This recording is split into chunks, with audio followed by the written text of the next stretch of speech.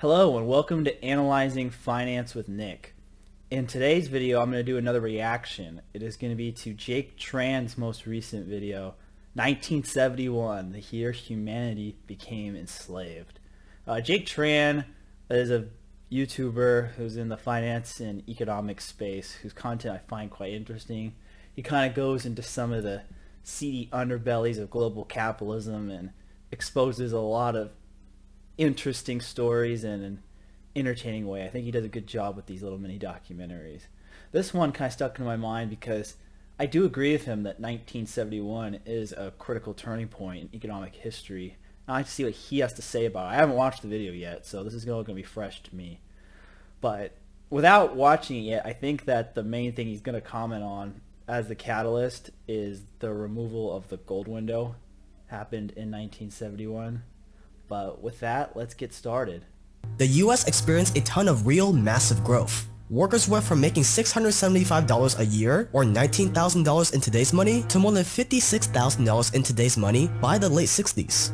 People enjoyed paid leave and sick days for the first time. They could pay off student loans, buy houses and cars, and enjoyed a financially stable life. Payroll. Yeah, I mean, I get what he's trying to say here. I think it's not entirely sunshine and lollipops in the 50s and 60s when it came to living standards. Technology has made a lot of products, including houses and cars, much better and much safer than they were in those time periods. But there are certain things, such as college, which I did in my videos recently, my two-part series on the rise of student loan costs and education costs, that were much cheaper back then in today's dollars. And there are a variety of reasons for that. But I think that looking at the 60s as the halcyon for standard of living is a false premise. I would shift it out 30 years, or maybe 35 years on the curve as the late 90s as the peak of living standards for the average person in the United States, not the 60s. By at least 32% in the 60s alone. Fiber optic cables, LEDs, weather satellites, the heart pacemaker, the internet, DRAM for computers, lasers were all invented in the 60s alone. We landed on the moon. The upper, middle, and lower classes were all moving up together in harmony. But then 1971 hits, and something really weird happens. The economy kept growing. Yeah, the gold standard got removed. That's what was weird happened. But yeah, the inflation was already there. The seeds were being sown because of Lyndon Johnson's policy of guns and butter. He needed to fund the Vietnam War and the Great Society social welfare programs that he passed in the mid to late 1960s. But the gold standard kind of hamstrung the government's ability to use seigniorage to pay for it. And taxes could really only go so high, and widening trade and budget deficits were concerning the rest of the world, who wanted to redeem their gold claims in the Bretton Woods agreement. But then when it pushed, and France was the first one to really seriously threaten to take its gold claims back. Because Bretton Woods, the way it worked is that every currency was pegged to the dollar, and the dollar was pegged by gold stored in private reserves by the U.S. government. But a lot of people started to believe that the U.S. didn't have the reserves or spent them already through excess deficit spending, and that was kind of the catalyst that triggered what ultimately happened in 1971. However, the seeds were sown well before 1971. It started with the social program spending and the advancement of the Vietnam War under President Johnson. Except there was no longer everyone getting richer together. Now it was only the rich getting richer, and the middle and lower class basically flatlined. To this day. Even with globalization, even with the computer revolution, the internet revolution, the biotech revolution, it somehow has not added up to quite as much of a difference as people thought. And if you were in the mid-1960s, people thought it was going to be the Jetsons. Yeah, I mean, I agree with Peter Thiel on this. I mean, it's 2021. Like, why are we still wearing the same fashion styles as they were in the 1990s, except for, like, maybe yoga pants? And yeah, why don't we have flying cars yet? His argument, Thiel's argument essentially, is that innovation in the physical world basically stagnated in the 60s and the 70s due to excess government regulation, whereas the digital world did not have the regulatory constraints of the physical world was able to continue to progress rapidly. That's why we've seen most of the technological advancements are related to the internet and digital technology, because it isn't in the physical world, and the risk of it physically hurting somebody is lower, and it's more difficult to understand for governments to regulate. It is allowed to grow in a much freer way, and the things that have been hamstrung by regulation have been stagnated. I think the one exception to that is biotech. We've seen a lot of progress in a variety of different drugs to cure all kinds of diseases in the last 50 years, and I don't think that advancement in biotechnology should be discounted as heavily as Peter Thiel and critics of progress would say so. But I think on the rest of things, he's spot on. Vacation trips on the moon and flying cars and robots doing all your work, and it hasn't quite happened. It's been just much slower. Right.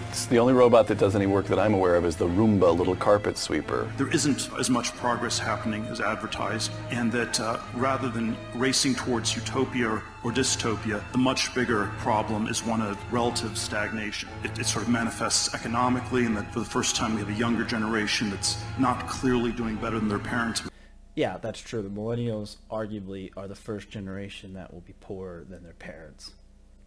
I may do a whole feature video on why that's the case, but when you have a generation that is poorer than their parents, it means that something is fundamentally broken in your economy in terms of the structural alignment of how it works. It's not something that would immediately cause a recession or permanent Great Depression, but it does make the social economic fabric a lot more fragile than it would be otherwise.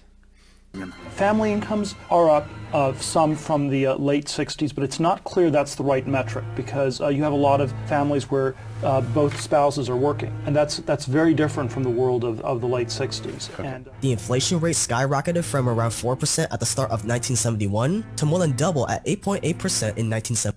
4% was already quite high, which kind of confirms my point, is that the gold window breaking was a reaction to an already unstable inflationary monetary system that was put into place well before the removal of the gold window. The removal of the gold window is just a signal to the financial markets saying, oh, we give up on trying to have an honest, stable currency. 73. By the end of the 70s, it would go up to 12%. Household debt exploded exponentially after 1971. So while lower and middle class incomes stayed stagnant, they were simultaneously getting shackled in debt.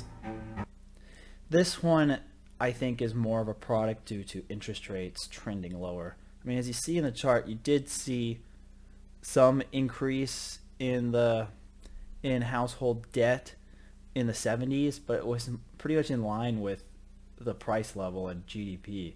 So it's not really anything that particularly scary between, say, 1970 and 1980. But what really got it going starting in like the early 80s, this was when the peak of interest rates were under Paul Volcker, and when interest rates has been basically on a 40-year downtrend since then, and with the really only hiccup in credit was the GFC in 2008. That was a product of lower interest rates. And with interest rates lower, people can afford to borrow a lot more against their existing assets, or in this case are real estate and college degrees and other things. So, and I do talk about more about this in the compensation video that I did, that debt has been used as a tool, a policy tool, since 2000, where it really kind of started to, the curves got even more steep, as a means to compensate for a lack of GDP per capita, real growth, and wages, which earlier in this video mentioned was a problem that's dating far back as 1971.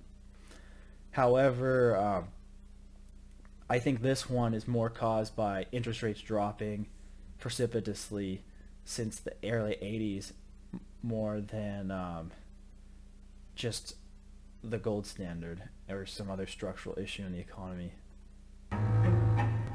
College tuition also suspiciously started skyrocketing after 1971. So I think the reason why student loans spiked really had nothing to do with just outright inflation. I think the main catalyst for this I talked about in my two-part student loan series, which I will attach a link to both videos. In this video was the combination of no longer allowing student loans to be discharged by bankruptcy and expanding the government guarantee of student loans to middle income earners and not just low income earners. So basically the banks now had guaranteed returns lending to students with really no checks or balances, and that's when the cost started to take off, because the inflation started from the gold window of 71, but it really, these laws that I've mentioned that changed the way the student loan market worked didn't really pass till 78, and that's when really things started to truly diverge from what inflation would apply for student loans and education costs. And ask yourself, how many new, real, physical, truly revolutionary technologies like LEDs or fiber optics have we really seen in the last few decades besides reusable rockets? Not. It's really biotech. That's really where I think you've seen it. You've seen a lot of miracle drugs, I would say, and cures to things such as HIV and hepatitis and a improvement on many cancer treatments. So yeah, you've seen it there, and genetic engineering, but yeah, you haven't really seen it in physical machinery, more in a sense, particularly space travel. But again, I think that has to do with regulation more than anything. Much. Something happened. The rules of the game were changed. It was no longer a level playing field. And the best part is that it slipped right underneath the noses of the middle and lower class.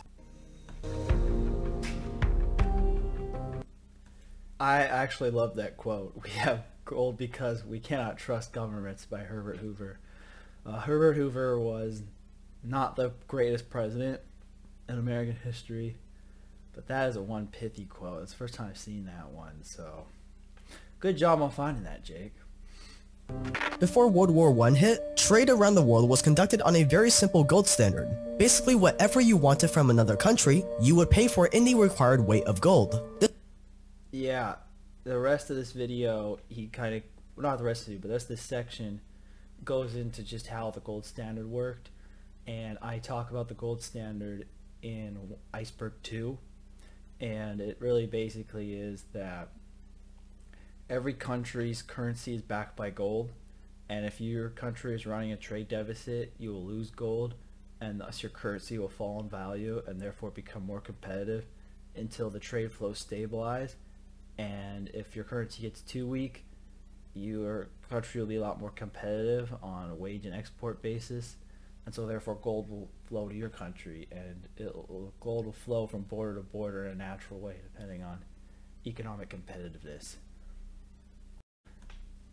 Then the gold standard was disrupted by World War I because a lot of governments didn't have enough gold reserves or money to finance what was to be like the first global total industrial war, and as a result every other country went functionally bankrupt except for the US, who joined the war very late and didn't really suffer any damage on its home front, so it supplied a lot of the weaponry and financial capital to the Allied warring parties in Europe, and all of the major European powers basically got cleaned out of their gold, whether it was France, the UK, and of course Germany, and as a result the US became the only country with real gold, and they tried to bring back the gold standard, and due to these extreme imbalances it caused a lot of economic stagnation and problems.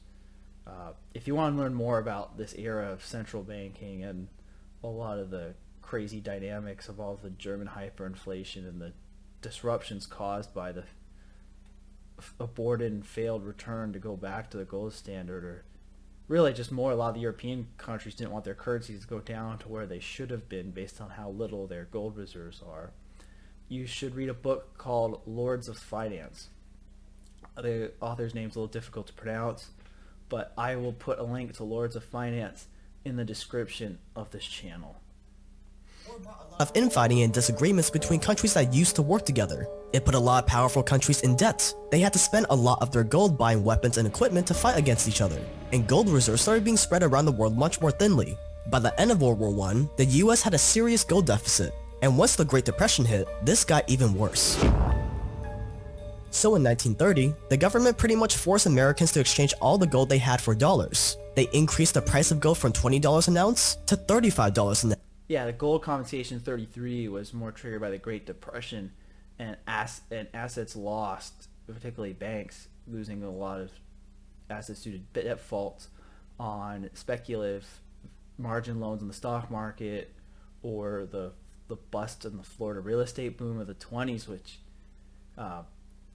that is a Bubble by the Sea is a book that goes into that. It's a very underrated part of the Great Depression that's not really talked about, and I will probably do a video about the Florida real estate boom in the 20s, because you could argue that the collateral damage from the Florida real estate boom and bust in the 20s may have been more significant than the stock market crash in terms of the catalyst for to start the Great Depression.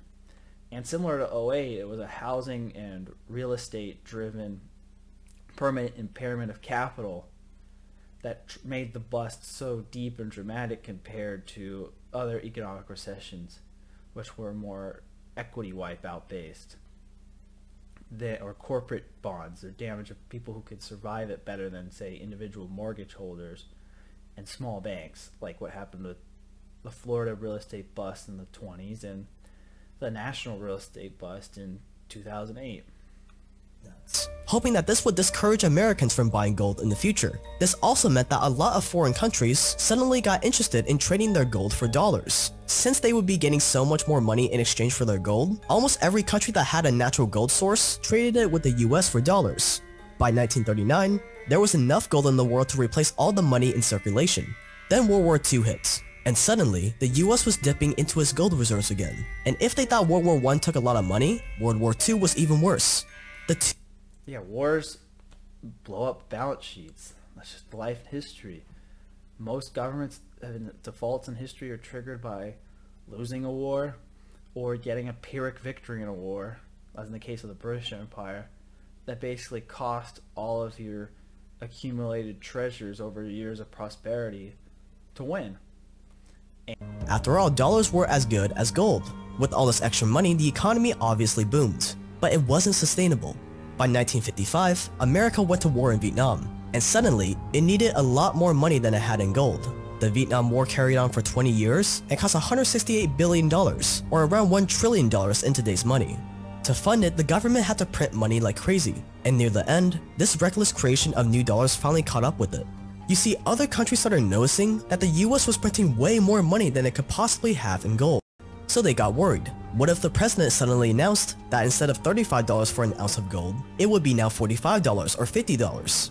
It would be the perfect for the US to stay afloat, but it would mean countries like the UK and France would to get their gold back.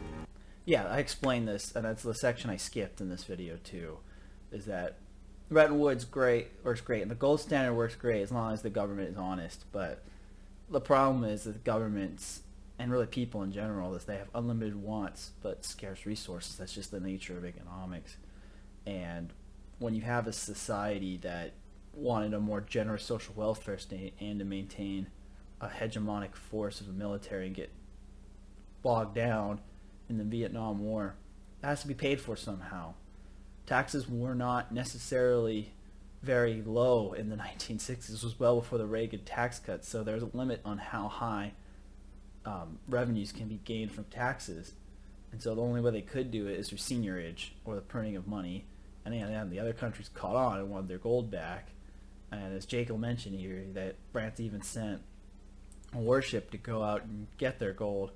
And that's why Nixon ultimately was forced to do what he did. I mean, his hand was already kind of forced by years of loose fiscal and monetary policy. 1971 is really just the waving the white flag to having an honest currency and fixed exchange rates. Some would argue that it was inevitable because of Triffin's dilemma, which I think I've also talked about in one of my Iceberg videos. Triffin's dilemma is the idea that the economy can't grow if it's constrained by a limited money supply, and because of the amount of goods and services being produced was growing at a faster pace than the the supply of new gold being mined, that the economy, if it was to stay on the gold standard, would be way too deflationary and thus choke economic growth through debt defaults and or just a lack of capital being able to finance future growth. I think I might have to go into Driven's dilemma further in another video because it is kind of a controversial idea. But that's the other counter argument in favor of removing the gold standard. And then the one point I'd like to make too about Bretton Woods and the removal was the idea of the impossible Trinity, which I talked about in Iceberg 5. I'm sorry if I'm doing a lot of references, but I mean, Jake's videos often do intersect with a lot of the topics I mentioned in the Iceberg of finance. And the impossible Trinity is, I think, one of the neatest concepts in international monetary economics, because it's the idea that you have three choices that a central bank can make, which is fixed exchange rates, free movement of capital, or independent monetary policy, which means you get to set the interest rates and level of money supply in your economy to whatever suits your governments and countries need. The problem is, in the real world, you can't have all three because each pulls against the other two. So you have to choose two. The Bretton Woods system is it created the fixed exchange rate through everybody being exchanged to gold and free flow of capital so people can move money without restrictions. However, the cost of that is that you had to have a limited monetary policy. It had to be in constraints with the amount of gold available to be freely exchanged, and the demand for money has to be set at the price that is based on the available gold. So the interest rate would have to be looser or tighter depending on how much money there's available in international trade. The problem is that the government needed a looser monetary policy and more money than the system could bear, and so the impossible Trinity broke Bretton Woods. So instead of they got the more autonomous monetary policy, but in exchange of losing the fixed exchange rate. And you're asking maybe, are there any examples of countries where you have a fixed exchange rate and autonomous monetary policy? Yeah, that's modern day China. The reason what they had to sacrifice is free movement of capital. There's heavily amounts of restrictions on moving money out of China. Like individual citizens are restricted to about $50,000 US a year that they can move out of the country. And the reason why they have to have those capital controls is because that's the only way you can maintain a fixed exchange rate and have an independent monetary policy. Because if you had free flow of capital in an environment, the currency market would react depending on whether the monetary policy is in line or out of line with interest rate parity around the world. The UK and France decided to quit while they were still ahead, and France sent a warship to New York to pick up their gold. It was 1971, and President Nixon was having none of it. So in one fell swoop, he declared a suspension of anyone's ability to convert dollars into gold. I have directed the Secretary of the Treasury to take the action necessary to defend the dollar against the speculators. I have directed Secretary Connolly to suspend temporarily the convertibility. It's always the speculators' fault. I find that to be funny. Maybe the speculators tend to target a weak currency because they're running a suboptimal monetary policy and the flows are going to happen anyway. There's some rare exceptions where speculative flows may have been able to successfully break a currency, like George Soros and the pound was kind of like his short was kind of the tipping point that was breaking an already unsustainable system. But generally, if something is fashioned in a way that cannot last or that is not sustainable with economic reality or implied trade flows, it's going to break whether there are speculators in the marketplace or not. Of the dollar into gold or other reserve assets, except in amounts and conditions determined to be in the interest of monetary stability and in the best interest of the United States. This short statement would become one of the most pivotal moments in history that hardly anyone knows the importance of. For the first time in modern history, he is right. The removal of the gold window is not maybe as important as a lot of gold bugs would highlight it to be, but it's still one of the most underrated moments in world history and economic history, bar none. Like, if you look at the history of the world, there has not really been a successful run of fiat money for an extended period of time. The fact that we've gone now 50 years of generally a fiat money system is amazing to me, because previous eras of history where countries have gone to full paper money or not backed by a hard metal or asset, they usually end in hyperinflation far quicker than 50 years. So yeah, this was kind of the dawn of the fiat era, which has major implications. The world's money was no longer tied to anything. For the first time, if you want to take people's wealth, if you want them to work for you as your indentured slaves, no longer did you have to do it at the point of a gun or through taxes, both of which breeds resentment. Now all you had to do was print more money. The more money you printed, the more of their wealth you stole from them without them ever even noticing it before. Yeah, it's the inflation tax. When a government spends, it has to be paid for somehow, and there's three ways you can do it. You can pay for it for bonds, which is just borrowing to pay it back in the future with an interest attached to it. You can pay it through tax revenue, or you can pay it through seigniorage. And usually, if you're a country with a reserve currency status, the third option is what you choose. Or if you want to run the size of the social welfare state and military industrial complex you have in a country such as the United States, there simply is not enough tax revenue out there to be able to fund the government without choking the economy in doing so. So this is going to be involved.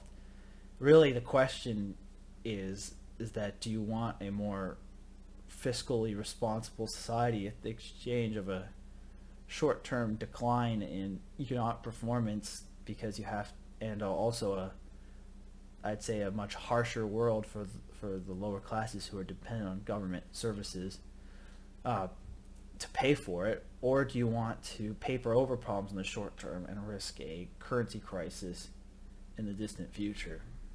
Or it's too late. Because the dollar amount in their bank account stays the same, but the value of those dollars goes down, the paycheck, even when they make more than $100,000 a year. Most Americans that can save have less than $5,000 in their savings accounts, and the income for the middle and lower classes has stayed nearly the same since 1971, while the upper class continues to climb. The modern pleb is It's really just a product of assets and who has savings and puts it into stocks or real estate and who doesn't. The reason why the magnification has really exploded, I think, is one, you can't save just by putting money in the bank and collecting an interest rate greater than inflation. That's what you've been able to do for most of human history, or at least post-World War II history, and really as recently as 2008. But now that's not the case, and you now have to speculate in assets, whether it's real estate or stocks or commodity futures or whatever it is, to keep up with inflation, especially right now when it's the most extreme. You have inflation at 7% as I'm recording this, and interest rates at 0. Even though there are signs the Fed's going to hike, they're probably not going to hike as fast as inflation has accelerated. Hopefully it does calm down, but that's the dilemma that has been placed on the market, and a lot of institutional investors have had to respond, and the way they've responded is bid up the prices for a lot of things. A lot of it also just has to do with longevity, which I think is an underrated aspect of this as well. People live a lot longer now than they did in the 70s and the 80s. And if you live a lot longer and you're saving during that whole time period, and or somebody already has predisposed savings or have had generational wealth, the amount of time you have to compound increases. And the later years in life for compounding matter a lot more, because those returns compound on a higher base from when you're older. This magnifies equality in 2 ways. One, you have more years to compound, obviously, and 2, estate taxes are only paid on each generation passing, And if each generation lives longer than the last, then the time between estate tax cuts and somebody's wealth gets elongated. So yeah, is the gold standard being gotten rid of a big driver and the primary driver to a lot of inequality? Yes, it is. Are there other variables too, such as longevity, which I think that are underrated in this aspect? Yeah, there is. And the other aspect of this too, which I think I mentioned in the reaction to What If All Hists video, is that globalization and the effects on the labor pool and how it's redistributed wealth from the lower and middle classes of developed countries to the wealthy of emerging markets. And there's a risk you see a similar phenomenon due to work remote technology now for more historically upwardly mobile professionals. But we'll see over the next decades what happens on that front. Slave, draped in Louis. And today, we might be witnessing the grand finale of the dollar. Is that I think Jake makes a lot of good points. This is a good primer for people who are not familiar with what happened with the fall of the gold standard and the end of Bretton Woods. But as somebody who's worked in finance for as long as I have and have studied this stuff, it's kind of all just a review to me. But nonetheless, yeah, this was a pivotal point in history. It does explain why inflation really started to take off in the 70s and why you've had basically asset prices continue to rise faster than incomes. But a lot of it also has to do with interest rates going down since the early 80s. Like the 70s were not a good time. Like the rich got hurt in the 70s unless they were in the commodities game. P multiples contracted in the 70s in terms of stocks, and that 1982 was a major structural bear market bottom because of the reaction that the central banks had to do in terms of raising interest rates to get the inflation under control. And housing prices, even adjusted for inflation, didn't do very well in the 70s either. You really didn't see assets start to boom in a real way until the mid-1980s when inflation got held in check and you saw a steady downtrend in interest rates. Maybe that's going to change now. If we see a higher high in interest rates in the next hiking cycle, that has some major structural macro implications. We'll find out later in 2022 and beyond if that actually happens, but it is something to watch for. If you also, just before I end this video, nothing in this video is investment advice. Please do your own research and due diligence before making any investment decisions. If you like the stuff on this channel, feel free to like and subscribe. And if you have anything you'd like me to talk about, feel free to write it in the comments. I do make videos based on what my commenters suggest. And if you like the channel, like and subscribe and support what we're doing. Thank you for watching, and good luck out there in the markets.